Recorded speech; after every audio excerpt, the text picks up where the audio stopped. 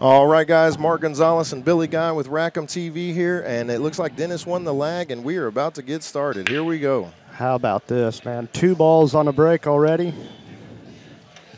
And here we go. Guys, we're at Bill's Billiards in Oklahoma City. We want to give a big shout out to Bill and hosting us again for this event. This is where we were last month, and we had a blast. The staff's amazing. The place is amazing, filled with diamond tables. Everything's going great. We're kicking off. Here we go, Billy. This is going to be a race to 40 today before they shut it down for the night, and then we've got nonstop action all day tomorrow and all day Sunday for you guys. Already, man. Well, you know what? I'm going to go ahead and step out. We got JJ in the booth coming in, so you guys enjoy. Let's welcome Jeremy Jones.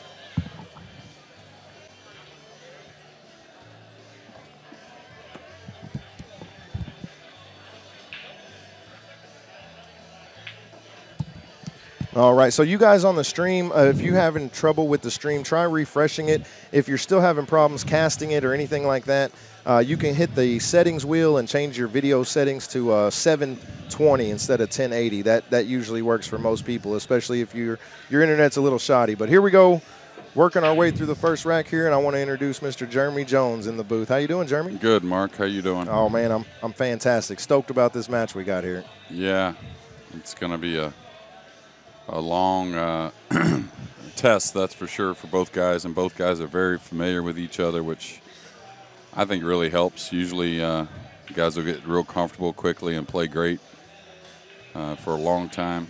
Dennis now on the 4-ball.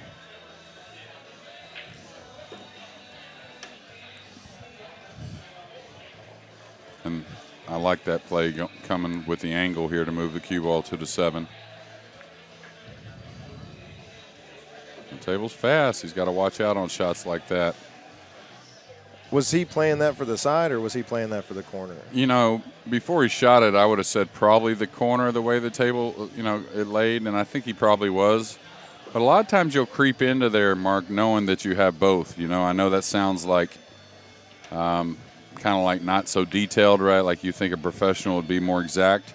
But when you get on a slick table, you stay away from exact a little bit more on certain shots, and he was never going to be in trouble on that shot. That was kind of the key. Yeah, I was about to say, Jeremy, that goes against everything I've ever heard you say. You want to pick your spot. Don't say just anywhere but here, because you'll end up there. You want to pick your exact spot of where you're going to go. Yeah. But I understand what you're saying. Yeah, but it's more like to pick your exact spot or pick a real detailed spot. That way you have a big area. It's just a matter of knowing where that spot should be, that's all, But you normally when a table's faster or, on the other hand, slower, you'll see the guys guard against little things just to make sure they don't get like right there on top of the ball or fall on the rail. All right, so Dennis takes first blood here. And this is going to be, these days you talk more about the break being a big difference in matches, much more than it used to be. It always is a factor, don't get me wrong. Watch out for the corner here. Okay. And the 4-7 has gotten funny, but anyways, Mark, what I was getting at is, years ago, you lose matches, and, we didn't play races to 120 all the time, and you'd sometimes say the break cost me, but you could always identify a few shots you really messed up on that really cost you the match. But these days, the way the break is so dominating in the game, no matter the format, I'm interested to see how the break goes this week for both guys. I was just going to bring up, if you could give myself and the people out there a little bit of an idea of what the difference is with the 9-ball being racked on the spot. Well, there's not, you see how powerful when the template's on the spot, right? Right. When the one's on the spot, excuse me, that you can make a lot of balls. Like it's almost like they have paths they're going to when the one's on the spot. Well, moving it up that ball to where the 9's on the spot really changes it totally. Meaning if you hit them head on, there's really none that are going towards direct paths, Right. So you play more of a cut break trying to play the one in the side. Now the added part of the equation is getting that 3-point rule, which is getting 2 past. If you make the one in the side, you have to get 2 more balls past the head string. Gotcha. So you will see some of those breaks that, some people call them Oh, it's a big scratch there. Some people call them a non-compliant break or illegal break, to where the incoming player will have a choice. That's how they're playing, right, Mark? Where he'll have the choice to, like, if they don't legally break, the incoming player has a choice to shoot from there or give it back to the breaker, right? I think so. Yeah. So he's still got the trouble with the 4-7 here. Yeah, and the 6 is a big ball. Like, if the 6 wasn't there, he could play shape on the 3 to really, come right across the middle of the table and bump the 4-7 maybe. Now he may have to go underneath, like drop on the 3 on the bottom rail. Gotcha. And come underneath the 9 and into the bottom side of the 4 and the 7. All right. This is odd, though. Now, he could just set up for a little cut shot on the 3 and come one rail right at the 4 and 7. Because the 2 will be gone. Right. So he's got some choices. I don't mind that one, actually. Okay, we'll see how he's going to cue it. Is he going to draw all the way back to the end rail? No, he's just going to come one row at it. Okay. That's pretty natural with just a touch of left English. I would have probably scooted a little closer towards the 3 myself, maybe 6 or 8 inches, right. But nevertheless, this is fine for him. He won't baby it too much. He needs a real friendly bump here. He's not going to get it.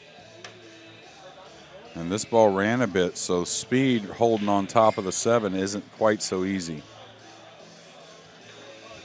Because you're further away? Yeah, you're a little further away. Now, he could chip the 4 and use the 9 as a snooker, putting the cue ball behind the 9 on the side rail. He could come behind the 5. That's surprising he decided to move behind the 5. He must have felt real confident in doing so. Great shot.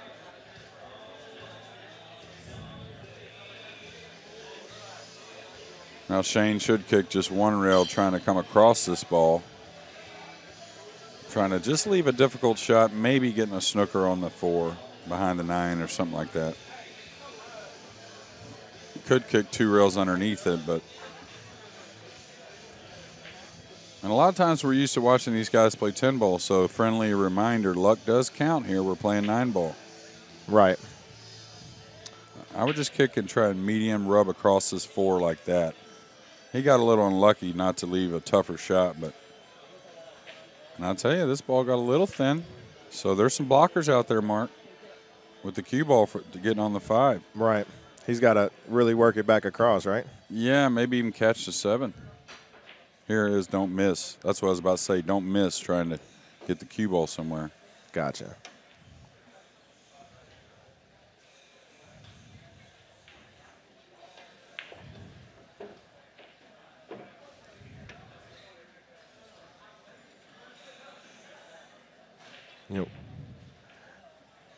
As world class as these players are, Jeremy, and yourself also, the commentator curse for me it's very real. Do you have the same? Does it haunt you as well? Yeah, it's definitely haunted me before.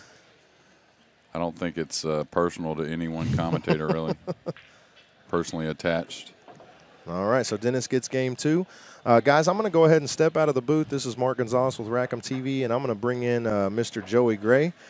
So you guys enjoy this expert commentary from these two. Jeremy, thank you so much. Y'all have a good time. Thanks, Mark. No problem.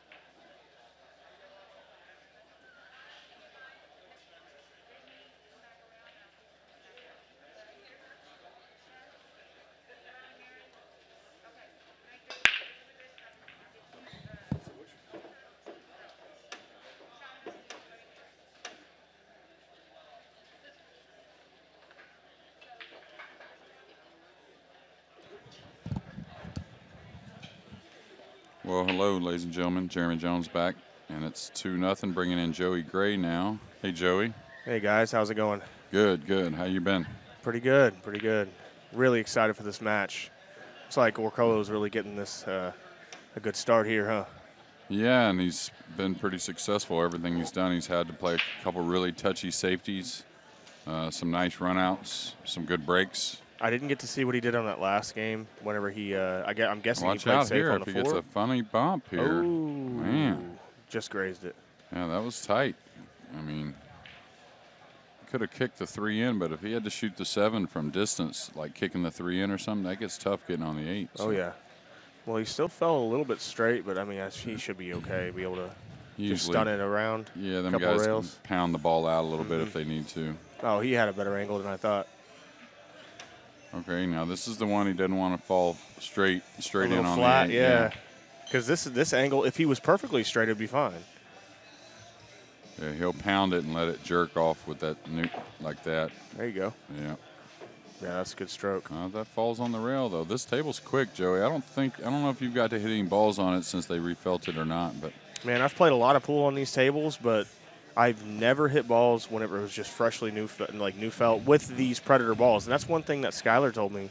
He felt like the Predator balls for some reason made it even faster.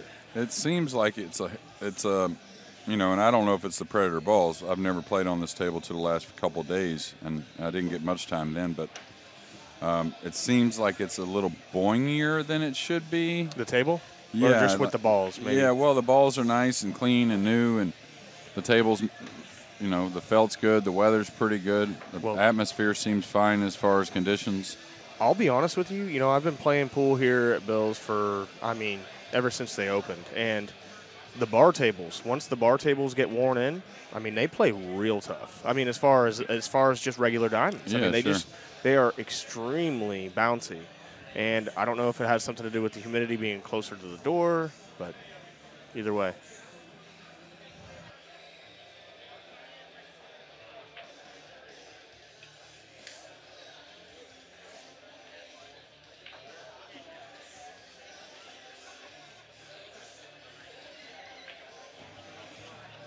Yeah, we'll see. I'm sure we see a variety of the breaks this in the 100 race to 120, wouldn't you think, Joey? Unless the guy's just ginning it from the get, but And so far, Orcollo's really got control of this break. yeah. I felt a little funny on this one. He could almost play a two-way holding the cue ball up underneath the 4 with like low outside trying to bank it back underneath him. I like underneath that. the 5. I like that shot quite a bit. Yeah, he's close to it, so that makes it you can really twist the ball and hold it real well. Yeah, he might be going for the carom here. I don't know. It looked like he was just going to bank it up and put him behind the 4, but That's possible. I don't see how he could pass that option because he can almost cut it into the right with I the swear 3 I hanging. was actually thinking like almost like a kill inside shot, but just run it. I think. Oh, maybe. just go it. Just with go the with 3 it. hanging. Take your as long as you're not going directly towards a corner, Yeah. scratching or something. But I think with the other camera angle, we can see how high that 2 ball is off the rail. Because you can from the front angle, it looks like it's too close to the rail to make that shot. But yeah, this angle it does look like it is very cuttable. cuttable, yeah. And he's right.